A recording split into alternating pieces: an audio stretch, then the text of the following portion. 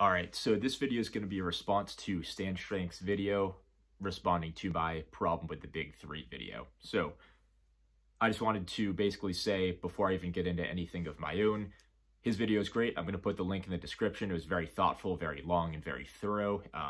Overall, I really enjoyed it. There was a lot of things I agreed with, a couple of things I disagreed with, and he did a great job of admitting maybe when he should be asking a question instead of pretending to know what he was talking about, and I'm going to try and do the same exact thing here. So, to start everything off, he did say that he's very attached to the barbell, and that's a disclaimer for his video that he put in there. I can 100% respect that because I'm kind of the same way about my own lifts. So I get having your own opinions, I get having your own things that you like to do. I think that's very important, and that's kind of what you need to have a discussion. With that being said, he can agree with other people's viewpoints, and I think that is crucial, and I'll get into that in a second here. But I think we can all agree that having an open mind is better than being stuck in your own ways. This is something that a lot of people learn over time. Just because you're right doesn't mean someone else is wrong. That's going to be a recurring theme that I have on this channel. So my next point here is true advanced and humbled lifters tend to have that mindset. You kind of go through phases where the first thing you try works because you're a beginner. You kind of get attached to that, or maybe you hit a plateau and then you hear somebody else give you some advice and it works, and now you are attached to that. You swear by it. Everything else is dumb. That is 100% right. Over time, with the more methods you try, the more plateaus you go through, and just the overall experience that you have lifting yourself and talking to other lifters, you really truly do kind of gain a pretty open mind with this stuff. So advanced lifters, the best of the advanced natural lifters, you'll see a lot of them tend to have this mindset in common. The first point that he makes in his video that I want to respond to is he did mention that 2016 is kind of when he got a little bit deeper into lifting, or at least into YouTube fitness. I want to make sure I'm quoting you correctly. I didn't take direct quotes, but I did try to paraphrase as best as I possibly could. So he's basically saying that 2016 was that generation that he kind of got into the YouTube fitness with, and it was very barbell focused, especially on YouTube. And this created a generation that started generally viewing barbells as superior to other methods. And I want to say to this that I am from the same generation. That's kind of when I started lifting, at least learned some more stuff online. This is when like power building really started to form. And I'm not anti-power building, but I've got a couple points here that I do want to get across. So I'm not going to name drop, but that's when I started getting further into lifting. Around that time, definitely that same generation as I just said. And I think we can all name a couple influencers that preached this barbell method that were training for hypertrophy. And a lot of these individuals were also taking steroids of some type. So that's definitely for a future video. But yeah, either way, that's a little, to get off that side tangent, I'll get back to my points here. I think when we presented the idea of power building initially, it was a great thing for a lot of lifters, and I still tend to think that. However, I do think the generation that started with that style of lifting has lost touch of the foundations of bodybuilding and powerlifting, and the line between the two has really been blurred. And Stan Strength actually did an incredible job of going into that a little bit, and I can definitely appreciate that. One of the next points he makes, and this is a direct quote, "I like being able to lift heavy ass weight," and I get that. I 100% can understand that, and a lot of people do. Not everybody, and that's kind of why I have my channel with my points, but a lot of people just love to pick up a heavy barbell. It's just how it is. That is 100% totally fine. The problem is not everybody wants to, and that's kind of what I'm trying to advocate here for on my channel. So I can totally respect that. Not everybody does necessarily care about strength. I went through a phase where I was influenced to care about my strength from social media, mainly Instagram and YouTube, where you see all these crazy guys lifting ridiculous amounts of weights. and you're just kind of bombarded with all these numbers. So I went from my first year of lifting where I just trained pretty similar to how I actually do now as a more advanced lifter, and I turned into one of these barbell only, care about my strength numbers types, and it was pretty much just pure peer pressure. Obviously, I was a little bit younger. I was kind of like late teens, maybe 20 when I kind of got out of that. But with that being said, I really got off track on what I was actually training for. So as soon as I stepped away from social media, I stopped caring and regained my focus on hypertrophy training. I bet a lot of lifters have been persuaded in a similar way, and this will lead to burnout because it led me to burnout because I wasn't actually lifting the way I wanted to. I was lifting the way that I saw everybody else do it online, and I was getting bombarded, just like you guys all are, with a specific way of lifting. And that's just kind of how the social media algorithm works. I'm a big advocate of discovering what you want to achieve and not letting others decide that for you. And I'm really seeing this in that whole kind of aesthetics generation, which I know is kind of something that started a while back, but now it's bad. It really is bad. I'm very glad I never went down that, but I did see a lot of it. It's very, very dogmatic is probably the best way to put it. So you need to decide what's best for you. It's your responsibility to be self-aware and figure out what your goals are, and you have to stick true to that. That's a sign of strength. That's something that you'll develop throughout your lifting career. So another point he has is power building, in his opinion, is the best way to train for natural lifters for size and strength. Muscle growth is achieved through a variety of different mechanisms that different pieces of equipment and different methods can assist with. Because there are so many useful tools, eliminating one is accepting a lesser version of training. So I do agree with this to an extent. Pursuing different methods simultaneously in a strategic manner is what makes an effective hypertrophy program. I do disagree that eliminating the big three lifts causes you to miss out on an entire method. And I know that wasn't necessarily his point there, but this is a point that I want to make. I do disagree that eliminating the big three lifts causes you to miss out on an entire method, because you can translate the same principles that you use when you're doing those lifts for hypertrophy into more optimal lifts for muscle growth. A couple of examples I have here, and the examples I have are for the big three. This is going to be dumbbell bench instead of barbell bench. This is going to be Romania deadlifts instead of regular deadlifts. Reason being, a little bit more range of motion, a little bit more of a direct target, especially with the RDLs, than regular deadlifts. So targeting that hamstring a little bit more than a regular deadlift would. That would be what stand strength would say, a distribution of the tonnage throughout the lift. So another point he has is, if you're a bodybuilder and your top priority is results and barbell movements contribute greatly to your results, why should they be taken out? So I agree with this. This is actually an awesome point and something that I probably could have done a better job of mentioning in my first video. Training results do vary from person to person. So if you are getting results and enjoying your training using these lifts and using barbells, I would actually advise you to keep them in your training. I'm against the one-size-fits-all for lifting methods. If barbells are working for you, please keep them in your training. If you like doing them, please keep them in your training. I'm not anti-barbell, I'm anti-one-size-fits-all. And I do think there are methods that I'm going to go over, that I have gone over, that I think are equivalent and even slightly better than barbell methods for hypertrophy. So another point he has is just bringing together the principles of powerlifting and bodybuilding doesn't mean you're going to get the best of both. Absolutely, 100%. This is actually a pretty similar argument to my jack of all trades point. Basically, you'll get good results with power building, but I don't think it's optimal for hypertrophy, and it actually can be a suboptimal use of your time and energy if that is your goal. And I know I've talked about this before, so I'm not going to waste time and go too in depth on that.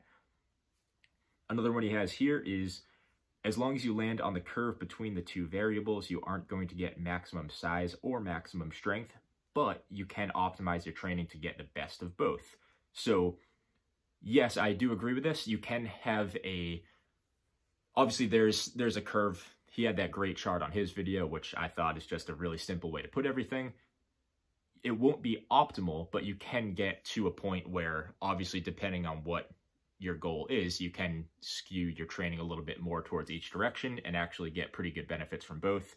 At the end of the day, my argument is I'm on the farther side of hypertrophy. I'm not trying to be a power builder, somewhere in between where he is. So if you guys need power building help or any advice for that, he's a very smart guy when it comes to that. I'm a little bit more of a hypertrophy focused guy. So to get back to this point, I do agree with this, and this is why power building is effective. I want to take this time to make it more clear that I'm not anti-power building or powerlifting. I actually really like both. But I do want to reiterate my point by saying that power building is suboptimal for hypertrophy. It's good. It is good. I'm not trying to say it's bad. When I advocate for one thing, I'm not saying other things don't work. Power building, yes, it is good for hypertrophy. But it's not the best, because the strength-focused work that you do will interfere with your hypertrophy training and even the mentality for some lifters. So I think this goes a little bit beyond just the physical training. Mindset aside, because that's a strange variable. Physically, yes, the strength training will affect your hypertrophy training. So that's why I'm saying it's not optimal for hypertrophy. Another point here that I have is it can affect your mentality, because when you focus so heavily on strength numbers on one lift, it's actually, and I've been here before, it's really hard for that very intense and exciting kind of like it's all in this moment, like you're pushing a bunch of weight and it's all in this one moment, versus hypertrophy training is just spread out through a long course of time. It's hard for that mindset to not taint the rest of your hypertrophy lifts. I've been there. I've had a lot of training partners that are the same way. I've had clients that are kind of the same way. Mindset's a tricky one because everybody has a completely different perception of themselves and reality in their training. So that's definitely not black and white whatsoever. It's very, it varies a ton is what I'm trying to say here. So next point we've got is strength is not exclusive to the squat, bench, and deadlift or to 1 rep maxes. Thank you so much for saying that. That is music to my ears. There are so many ways to get strong. I really do like that point, and I think we need to make this a little bit more common in the fitness community. Powerlifting is not the only way to get strong. I am so happy you made that point. So another one he has here is, what about fully maximizing strength? Then he's basically comparing a high bar to a low bar squat and an arched bench to like a powerlifter, like a competition bench, versus a more relaxed bodybuilding style or even just recreational lifting style bench form. And are you using your technique to maximize your leverages or to apply the most tension to the target muscle? This is kind of a long point I have here, so I do have it written down. This is a really great point, and I'm glad you brought this up. I do think there's a difference between max leverage and max tension. Maximum tension and range of motion, mostly depth or stretch of the muscle, and I will make a video on that. I already have it all planned out in the future. For the target muscle is better in my opinion. That's why when I squat, I stick with high bar because it puts me in a mechanical disadvantage compared to low bar. This varies, again, from person to person, but I'm glute and hamstring dominant, so a high bar squat that tends to be more quad focused, especially for me, is less advantageous for myself. This is the same exact thing for bench press. I now use very moderate grip, although I do bench pretty rarely. So I am chest dominant over my triceps, so I used to bench with a super wide grip to try and go heavier. Now when I do bench, even though it's pretty rare, I keep my elbows about 45 degrees, just outside shoulder width grip, a little bit more hypertrophy focused, so not mechanically advantageous, but definitely a pretty good happy medium. Let's find where I was. This is a long paragraph. So for deadlifts, that's why I use Romania deadlifts instead of sumo. I was sumo deadlifting over 600 pounds, and when I do RDLs, I can probably use less than 300, if that makes sense. So that's why I prefer those. I'm in a mechanically disadvantaged position, and a lot of the tension, as I said earlier, goes right into the hamstrings versus dispersed throughout my body. I know this video that he made, so stand strength response video, was released before I made my video about using versus abusing progressive overload, but my points in that video really do cover my opinion on this. In my opinion, if you are hypertrophy focused in your training, you're playing with fire by using these big three lifts as the main source of tracking strength progression. I won't speak further on why, because I already have my thoughts articulated in that video, and I recommend watching it. It's called Using versus Abusing Progressive Overload. And I'm not trying to like plug my own video again here or anything, but I do highly suggest watching that because I think this is a crucial point that he makes, and that video gives a really good insight into what my thoughts are and how I train. The big three, all right, so this is one of his next points. The big three are the best in theory. If that's true, then why do people promote dumbbells, cables, and machines as alternatives? This is something I need to be a little bit more clear on. I will take responsibility for not articulating that in the best way that I could. I could use the excuse of that was my first video, but I'm not going to do that. This is kind of a learning curve for me. So to be more precise with what I mean by this, I think either saying that the big three are the best at first glance, that would be a much better way than saying in theory, in case we get technical here, or even that they're the best on paper would be better ways to put it. Just because statistically something seems to be better than something else, it doesn't guarantee it will have the best outcome when put in practice. You see this happen in sports all the time. And keep in mind, this isn't a direct correlation to lifting, but this is something that can give you an idea of what I'm trying to say here. So don't take this too literally. You do see this happen in sports all the time. The team with the best stats on paper doesn't necessarily win the championship that they have in that sport. It's actually quite the opposite. They win more often than most other teams, but they do not win every time, and that's the critical point that I'm trying to make with this argument. So don't take that too literally. It's just a way for you to understand my point here a little bit better. The people that promote dumbbells, cables, and machines are all smart and experienced advanced lifters. There's a lot of people that really don't know what they're talking about that do promote this stuff. I'm not talking about those guys. The classic fake natty you see on Instagram, I'm not talking about those guys. You probably have an idea of who I'm talking about, but not the laundry list, cable everything, take steroids, and don't train hard type. There's two different types of lifters that are pro cable, pro machine, and pro dumbbell, 100%. I'll give a couple examples later in this video. The people that promote dumbbells, cables, and machines are all smart and experienced lifters. They're the people that have put these lifts that are best at first glance to test for a long time. And in the end, they can look back and make a much better assessment. So a point Dr. Mike from Renaissance Periodization made on his recent video was that most lifters that are anti-cables and machines are, and I'm just going to quote him here because I think it's pretty funny and I think we can all kind of have a laugh at this. Most people that are anti-cables, machines, and dumbbells are 5'9", 140-pound intermediates, which I think is just hilarious because it's very true. Like, think about all those like guys that post all the Gymshark stuff on their Instagram, and I'm not trying to call out anybody in particular here, but this is the way they train. I was kind of like that before. I wasn't 140 pounds, but I was an intermediate. I was loved barbells, all this kind of stuff. Not that, and it wasn't that I just loved barbells, it was that I thought machines literally couldn't grow you muscle. And a lot of people are still like this, and that's, the further I got into lifting, the more I realized this. That's why I'm making this video. And yeah, I'll admit I was kind of like that. So this is, yeah, like I said, kind of why I'm doing this. We all go through a learning curve. Another point he makes is, as content creators, when we say something is better or the best, what we are actually trying to say is what's worked for us. Unfortunately, the responsibility does still fall onto the viewer to experiment and draw your own conclusions. So I think I've probably been on the other side of this in the past, where you kind of take what somebody's saying as the end-all be-all.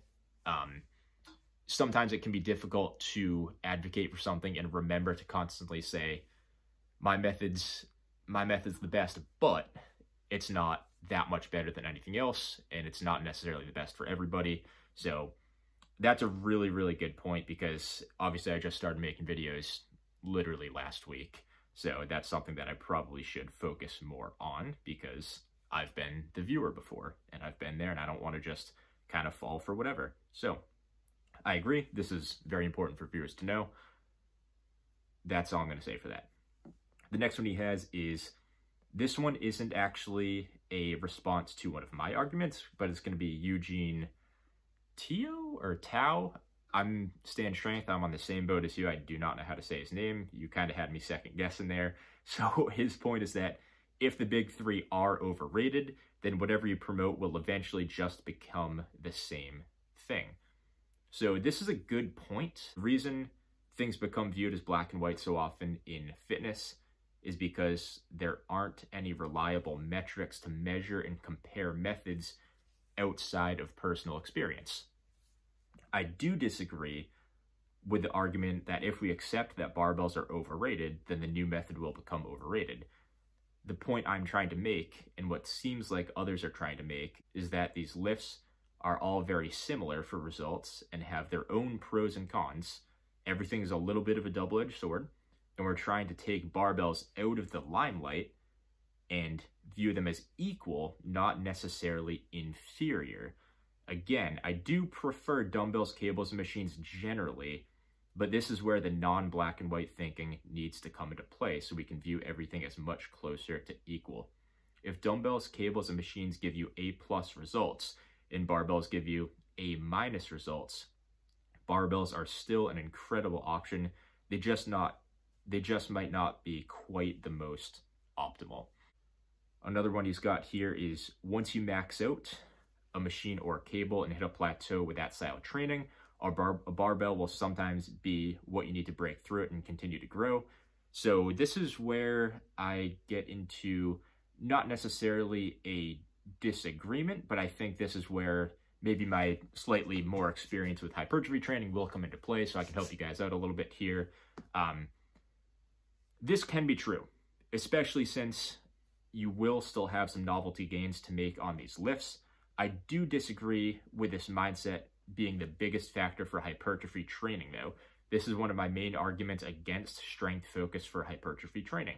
If hypertrophy is your primary goal, you need to be accumulating volume over time, and that's going to be the primary thing to focus on. Progression is still important for muscle growth, but it should be secondary to quality volume accumulation, that quality being volume that includes the fundamentals of hypertrophy training. In my opinion, progressive overload is the outcome, not the cause. If you hit a plateau on a lift, you can still get bigger using it, but not necessarily stronger. So I agree that novelty does increase gains, but that will be primarily strength gains. If you switch or rotate your lifts for hypertrophy when you hit a plateau on strength, you are shortchanging yourself from an opportunity to keep accumulating high quality volume on hypertrophy focused lift that you are good at already. So I'm not going to try and finish that off with anything. I think that says a lot in itself. You don't need to shock the muscle or confuse the muscle to grow is another point that he made. 100% agreed. This is totally suboptimal. You won't accumulate high quality volume. You can still get results kind of just going into the gym and smashing a muscle and doing what you want. Definitely not going to be optimal. So if you really don't care about programming or anything, you can go ahead and do that. It's probably going to give you maybe 60 or 70% optimal results, but I would advise against it. I've been there before. It's definitely not the best. If something is overrated depends on where you're at in your training is another point he makes. Yes, I agree with this. Barbells are better for beginners than intermediate or advanced lifters for hypertrophy. However, I do want to say that barbells have been heavily promoted for hypertrophy over any other method of lifting, so I do think for the past few years they are overrated in general. They're not bad lifts, as I stated earlier, but they are not superior to dumbbells or machines and cables, in my opinion. Another one we're going on he's kind of arguing against my best in theory, and then I go into the jack of all trades and how you're limited by your weakest link. He says if they aren't optimal because you're limited by your weakest link, how will you know what your weakest link is without using a barbell lift? And I think from here, he's just kind of arguing as basically more of a, coming from more of a curiosity standpoint. So my response to this is you don't necessarily need to know what your weakest link is because your physique is customizable and is subjective. You aren't trying to get as strong as possible, you're trying to get stronger. There is a big difference between the two. So he said maybe a way to do this is just looking at your physique to check for the weakest link. How can you know without doing these lifts? So my response would be, in my opinion, strength numbers don't really matter for hypertrophy. So a couple examples that pretty much instantly came to mind would be, there's a couple channels. There's one, Jeffrey Verity Schofield. Definitely check him out. Awesome channel, great lifter, great advice. And then Natural Hypertrophy is another one. These guys are super jacked natural lifters, but they aren't particularly strong. And I'm not saying that to attack them. I'm using it as more of a comparison because they have arguably better physiques than I do. I personally think that they have better physiques than I do. Maybe some people would prefer mine. Some people would prefer theirs. They are definitely a little bit bigger than me, so I'm going to give them kind of the benefit of the doubt here, and this is where my argument comes into play. So these guys are bigger than me. The problem here, and this is my viewpoint, is like my strength is way higher than theirs. And this is kind of the point that I'm getting to here, is that even though all three of us were progressing on strength and have been progressing on strength for a long time, they were still getting stronger, but they were doing it at a much slower rate. I was deadlifting over 600, squatting mid to high fours, benching 330 with a pause, and they were still much bigger than I was. I don't know what their strength numbers are off the top of my head, but the last I checked, I was much stronger, but somehow they're much bigger, you know? It's just, I think that proves my argument pretty well here. So you should be assessing muscle size and proportions, but if you did want to know strength-wise what your weakest link was, I do think the big three and variations are good for assessing that. Quick example here, and obviously powerlifters, you're going to be very familiar with this, and you'll probably understand this even better than I do. For squats, if you're stronger on a high bar squat than a low bar squat, you're probably quad dominant. If you squat better low bar and you can put up more weight, you're probably more back, glute, a little bit of hamstring dominant. Overall, more hip dominant. Quick example should be good for that. So another one he has here is, this is something that he is asking as a curious observer. I do want to make this clear because I don't want to paint him as somebody that's trying to say he's right or whatever. He's asking this out of curiosity. If a lift hits your muscles hard and you can progressively overload in a reliable way, and he said any lift here, a machine or a barbell, if you're so focused on optimally hitting the muscles and avoiding fatigue, does that replace the need to work hard? And he says that he does not think so. I said, I 100% agree that just because you can target a muscle more by doing a more direct lift, it does not replace the need to train hard. In hypertrophy, the fundamentals of training hard are going to be volume, proximity to failure, exercise selection, and training frequency. You can apply all of those fundamentals to lifts that are less taxing and get the same exact results. For example, a plate-loaded machine row will grow your back just as much as a barbell row, in my opinion, possibly even more, but that's besides the point. If these two lifts get you the same results, then choosing the one that saves your energy and requires less stabilization of the other muscles is superior. Energy expenditure is not something that is in line with hypertrophy, and it actually can be something that prevents you from getting your optimal training in for hypertrophy. Then you can actually put even more emphasis on your target muscle, and you will save overall fatigue in the meantime. It is good to have full body strength foundations. That's why I do recommend barbells and lots of compound movements for beginners, because I think being able to use your body as one, improving your overall strength, and just having full body coordination is absolutely crucial. You can't just start off with machines and cables. I will talk about that more in the future. To get back to my point, the less fatigued you are, the more consistent your progressive overload on these lifts will be, and the more effort and focus you can apply to the lifts that follow in that workout. Muscle building is long-term, and you need to be mindful of fatigue accumulation over time, because you won't get optimal results if you train fatigued long-term. This is super important for minimizing mental and physical burnout long-term. Another massive benefit of the style of training is that it makes recovery very easy. If you have a busy lifestyle, or even just have a busy day, or can't sleep one night, or nutrition's off, that doesn't nearly affect your training and result as much as if you needed more recovery by doing these more fatiguing and taxing workouts.